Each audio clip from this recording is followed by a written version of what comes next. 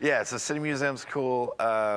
When we went there, there's a show, I think it's called Diners, Drive-Ins, and Dives. Yeah. And the last time we went there on vacation, we tried to eat at all the places. Oh, that they had on the show? And the two places I remember is they have a place, it's called something Candy Kitchen, and they have a 1 pound BLT burger. So they put like a pound of bacon on this BLT. It's ridiculous. It's not good.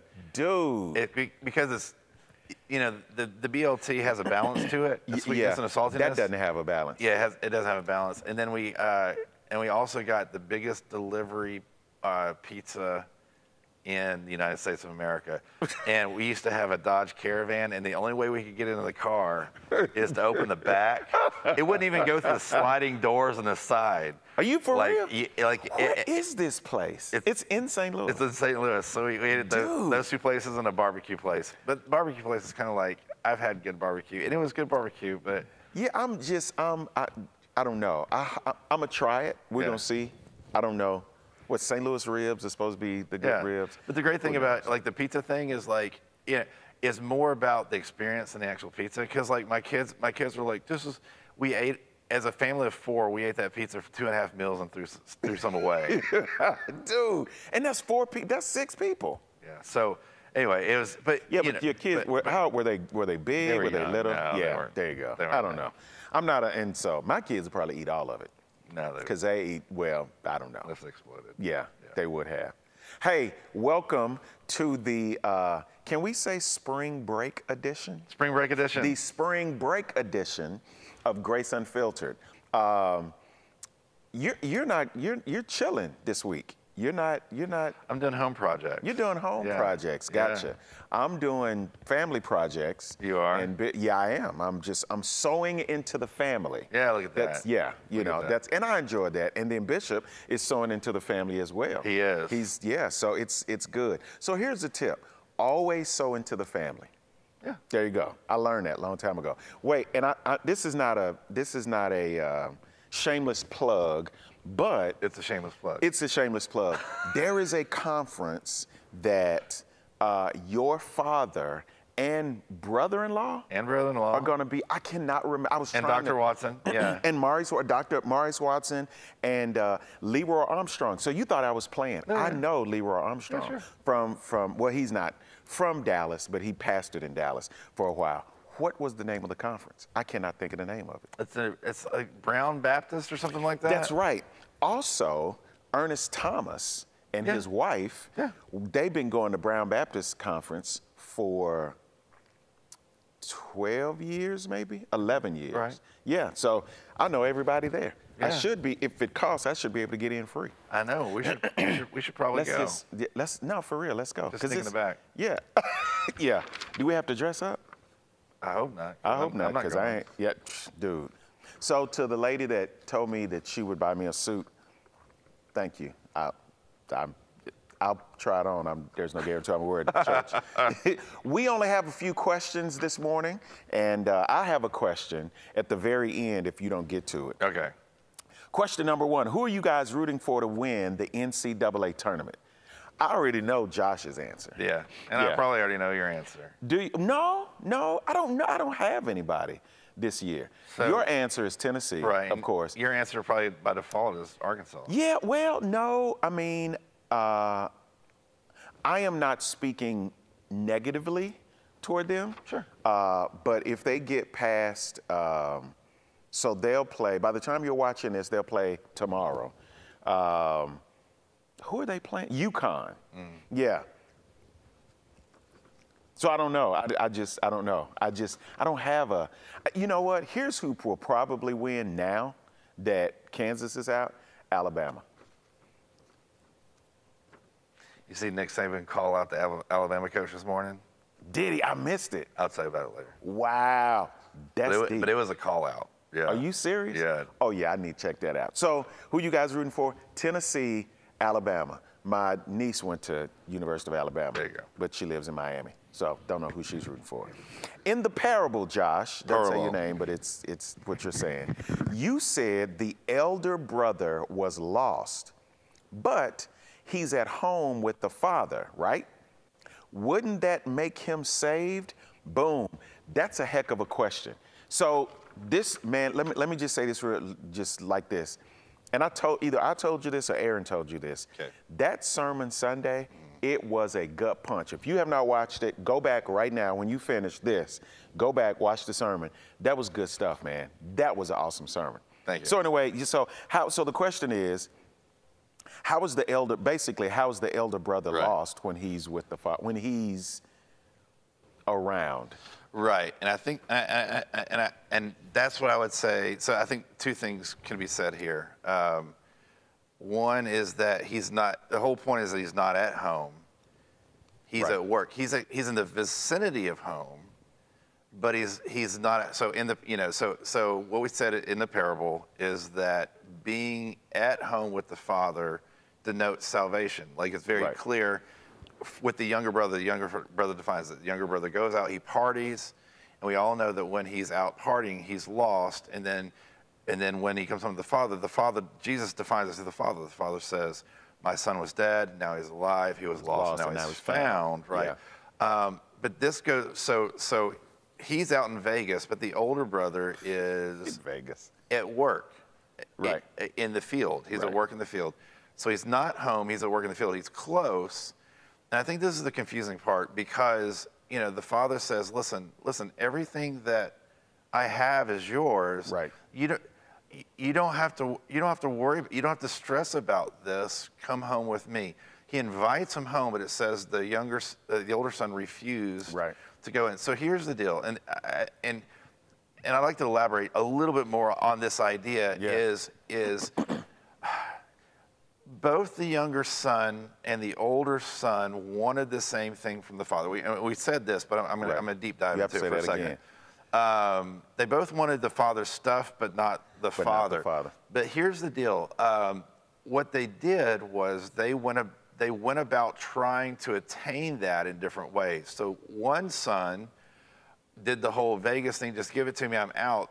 The other one was the studious son. And he said, if I work for him long enough and I'm the good kid, then I'll get my inheritance and I'll be rich and, he can die off and I can do my own thing. My kids, all of our kids have different ways of coping with trying to get their way. Right. I have some very studious children that they do the right thing. They always do the right. And then I've got some rebellious children, like in my own household. And if you have more than one kid, That's going to happen. that's going to happen. Right. Right. And so a lot of us, religious people, a lot of us who have that either in our background or our bent, or we believe that if we do good enough, Yeah. if we follow the rules, then the Lord has to bless us, has to give us X, Y, and Z. It's called work salvation. Yeah, there you go. You work Keep for going. your salvation. There you go. And so Jesus he's simultaneously, and this is where it comes. He's teaching in front of two groups. The crowd is around listening to him, Right. but he's teaching about this group, that specifically is rejecting that crowd. So he's teaching both of them at the same time. So this group knows they're lost. I mean, they're coming Right. to Jesus and they're like, hey, this is something I've never seen before. But the group right in front of them thinks they have salvation because they've worked for it. And what we brought up in the sermon is and this is one of the scariest parts to me, is the younger brother group, the crowd, they know they're lost, but the older brother group think that they're saved. Yeah. And we can even, how many people identify as, I'm a good Catholic, or I'm a good Orthodox, or Yeah. I'm a good Baptist, or Yeah. I'm a good Yeah. Methodist, Yeah. so therefore I'm saved. So That's my therefore past. God owes me. So therefore I deserve. And Yeah. or therefore, and you have that scripture that says there's a lot of people that's going to be in front of Yeah. the Father and And say, he'll listen, say, haven't I been on mission trips? Haven't I done this? And the Father's going to say, listen, Depart from me. I I don't never knew you. Right. And that's where we come into, we say all the time, and it confuses some people. We say all the time, what the Lord wants is a personal relationship with you. And that might be triggering to some people because you're like, that language is not in the scripture. I get that. But there's a very real it describes something in Scripture, which is simply that the Lord wants to have a love relationship with you, like a father to a child. Right. Or Ephesians chapter 5, or a husband to a wife. Like, and that's, and if you don't have that, and you're just working for the Father, he clearly is saying, you're in danger. Yeah. Well, and you have to go back to not this past Sunday, but the very first, and you said it again this Sunday, that look at who he's talking to. Right. Specifically to the Pharisees and the teachers of the law. Their way of doing things, their pathway, their whatever, was about following rules. And if you did not follow the rules, then, this was the deal. And then Jesus came with this brand new, I was teaching a class and I was telling the guys, I said, can you imagine what it's like? And I'm not minimizing Christianity or minimizing when I say this, but here's a brand new philosophy, brand new way of thinking that says, wait a minute, hold on. I can relate to the Creator on a relational level. Not only can, the scribes and the Pharisees and the teachers of the law, it was about the only way that I can relate to the Creator is by being a good rule follower. And what the older brother was saying was, listen, I have followed the rules. I came on Easter and every Sunday after. I gave my 10% and gave sacrificially. I went on every mission trip, ones that I didn't want to go on and ones that I did want to go. I served. I was frustrated about doing it, but I did it. And then you let this other dude, this your son. So I mean, think about the attitude of that. He was around but still lost. I mean, he was there, but still off. That hit me. That hit me tough right there. I don't know. You're looking at me. I thought you were going to. No, I'm listening. Yeah, that's just. No, I guess what I was thinking is, I've had a bunch of conversations, and you were actually in the room with me in one of these here lately.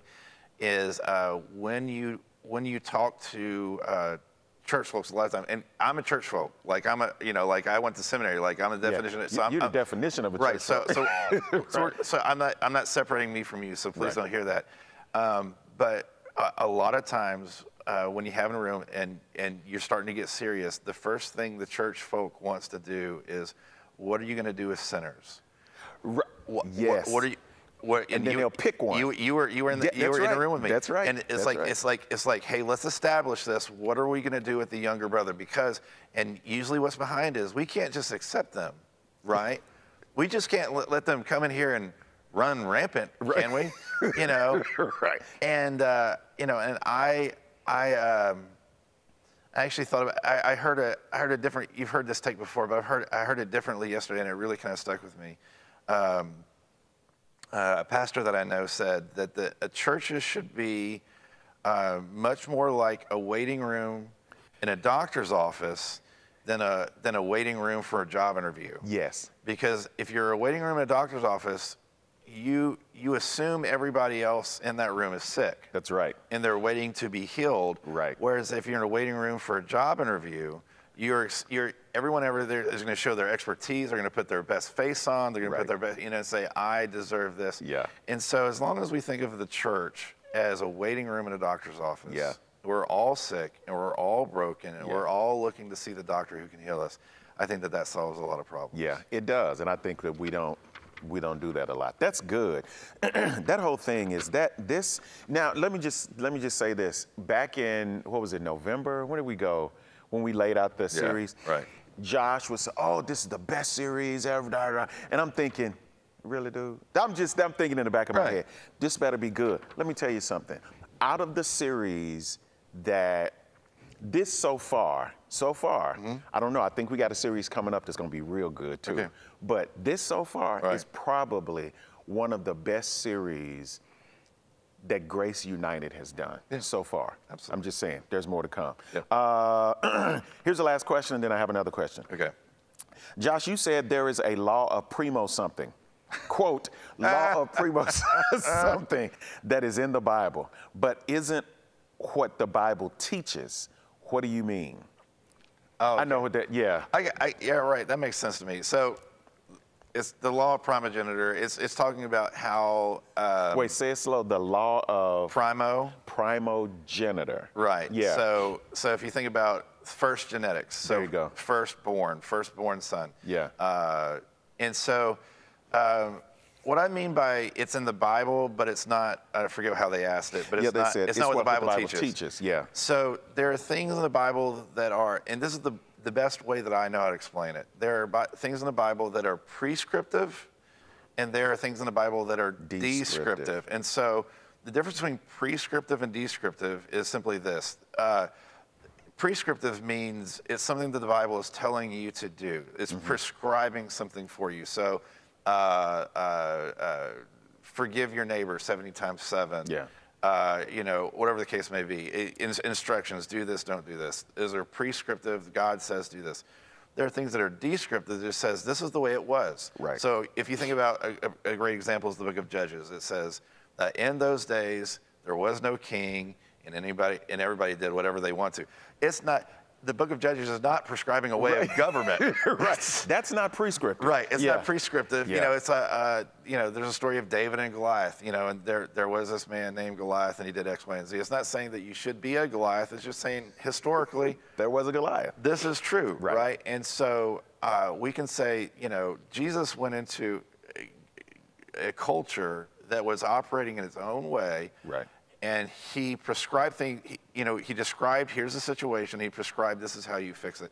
So it's, again, going back to the doctor illustration, if you go into the doctor will say, hey, Joshua, you have, whatever it is. Let's say I have a brain tumor. I hope that's not triggering. I'm just giving an example.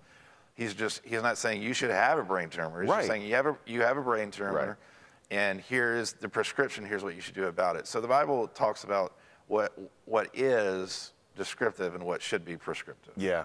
So basically, it's just laying out the custom of the day. Right. Because the deal is, it would not really carry the weight that it would if we don't know the custom of the day. So for example, here's a great example that people pick on all the time. They talk about, well, in the Old Testament, didn't they have multiple wives? And they have everyone had 5 or 6 wives, and so the Bible is pro-polygamy.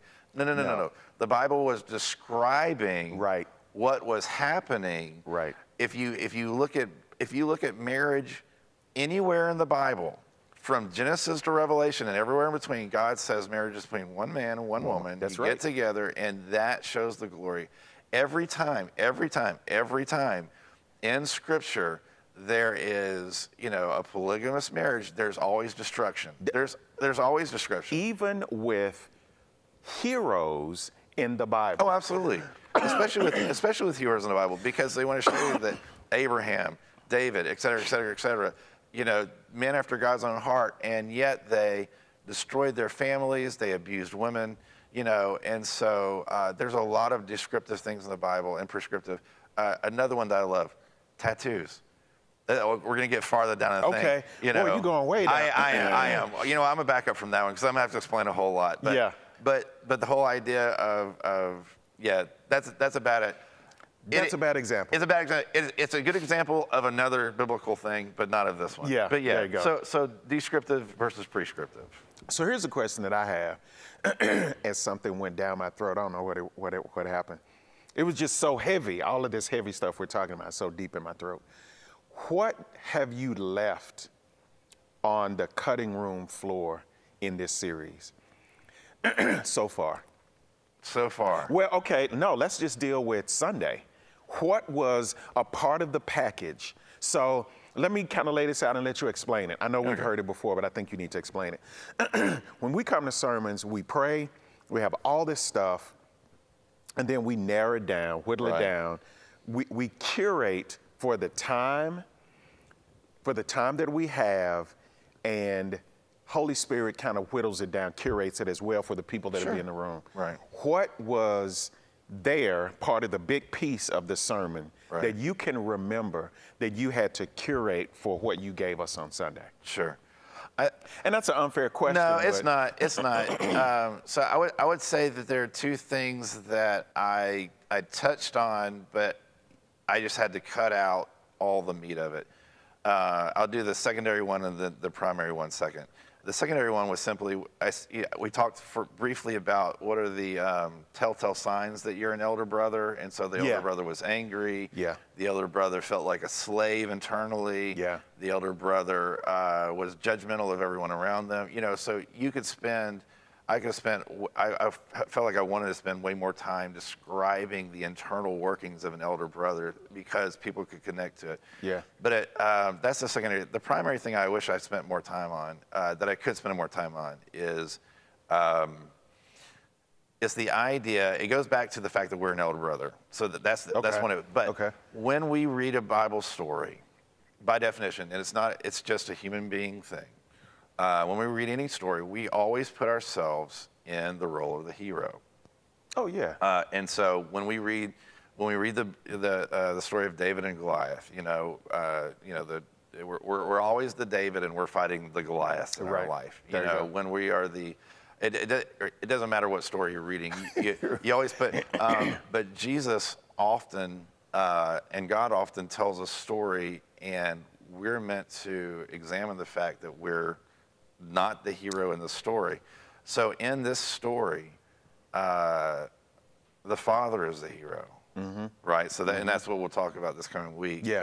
Becoming like the father. Yeah. I won't, but because I preached last week. But and then I'll try. Yeah. But so in this story, even though I said to the audience, and I said, repeat after me. We are the older brother. We are the older brother. Yeah. Our very nature says, no, I'm not. I'm not. I'm not the older brother. By our very nature, a pastor can get up and say, Jesus said this. You're the older brother. Let's examine how you're the older brother. What goes on in our hearts is, I'm not the older brother, but you know who needs to listen to the sermon. That's the automatic go-to feeling in the human condition. You're right. Auntie whatever, or my son, or my cousin, or that dude over there, And so we don't let, but you and I know, and we all know really inherently, is that two things will set you free, because we all want freedom. And the elder brother was bound. He was a slave internally. That's right. So what we're talking about doing is fighting against internal slavery. That's right. Right? That's right. And the way that you can solve your internal slavery, the way that we can solve our internal slavery, number one, is letting God be the hero, because He is the hero. Yeah. And when we release the reins of having to fight our own battles, when we release the reins of having to produce our own goodness to where we earn and deserve the Father's love, when we can just lay down and let Him love us, sacrifice for us, and win our battles for us, is a much more freeing, stress-free, anxiety-free life. But it. Let me say this way. You say it the way you need to say it. It eventually gets there, because if you are so used to driving, regardless of how many wrecks you've had, how much you've torn up your life, torn up relationships, whatever, and you begin that process, it is initially uncomfortable. Well, it goes back to your sermon 2 weeks ago. Well, yeah. Well, that's true. That's true. Right. Well, because what the younger son did, what you preached on, and what the older son didn't do, the younger son repented. That's right. Turned around. The older son did not. And repentance is uncomfortable. Repentance is hard, because it begins with saying, I'm broken. I don't have the solution. How do I get there?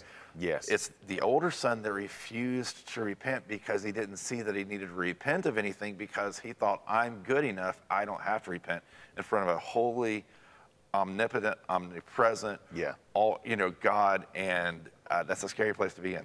It is, and the thing that we still have to keep in context is that is a parable. Jesus is that's still a parable. I mean, we can dissect. And I remember when I was doing it was a Bible study class, I guess. You can sway all the way on the end of, hey, it's just a parable, and we just can skim across the top.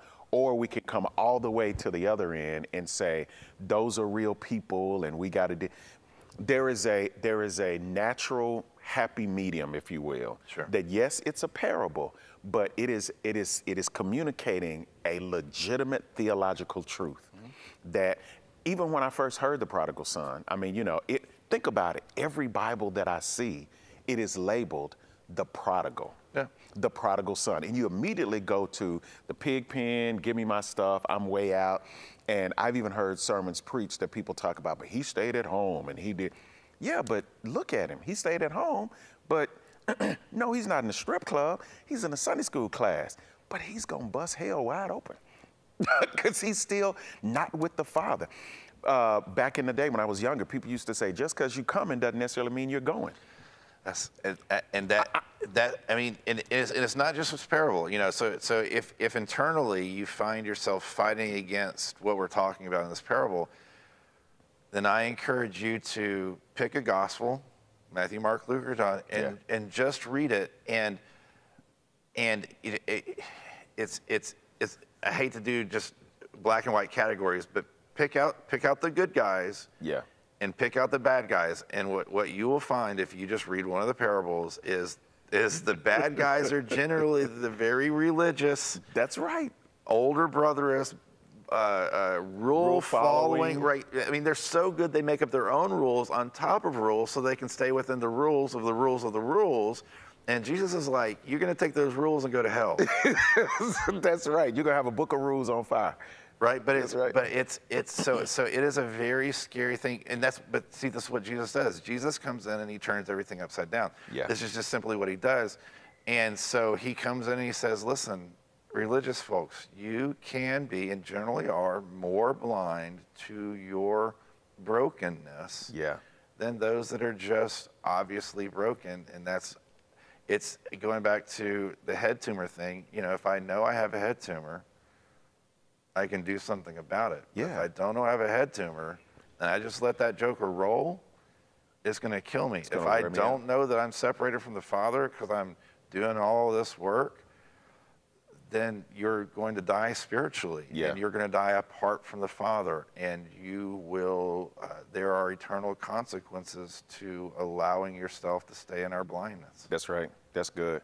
Man, this series is good. Listen, Josh, this is good stuff, man. It's good stuff. It's good stuff. Yeah. He's doing this because it's hot. I'm actually cold. I'm like warming up my fingers. Well, you don't get cold, which is rare. I don't get it. My fingers and my toes get cold. Do they? Yeah. Yeah. I got you. That's cool. There we go. I'm gonna have to. So hopefully here in a couple of weeks you'll see me with a hoodie like that because I want that hoodie. I'm gonna get one. That's what I'm gonna get. Hey, thanks for joining us on this episode of Grace Unfiltered. Listen, this Sunday, not 2 services, 1 service. 10 o'clock. 10 o'clock, 10 a.m. Go ahead and set your clock. Go ahead and call your friends. I know you lay out what you're going to wear. You can wear whatever. I love the fact that this is a casual environment. I love it. That you don't have to impress, that you don't have to do anything. I love the fact that it's a family environment. We can hang out. We got stuff for your kids. Listen, if you have children, we've got a place for toddlers all the way up to, 5th and 6th grade. Our students aren't meeting, but they meet on Wednesday. Will they meet tonight on Wednesday? Tomorrow. Yes, tonight. Yes. Yeah. They will meet? Cool. Yeah. Spring break, just go ahead and bring them. That's it. 12-9. What happened? It's just 12900 Cancer Road, 10 o'clock. Bye, Cynthia. Bye, Cynthia. Yeah. Hey, even though your daddy's not here, or she says, Daddy. Daddy. Daddy. Deddy. We still say bye, Cynthia. Bye, Cynthia.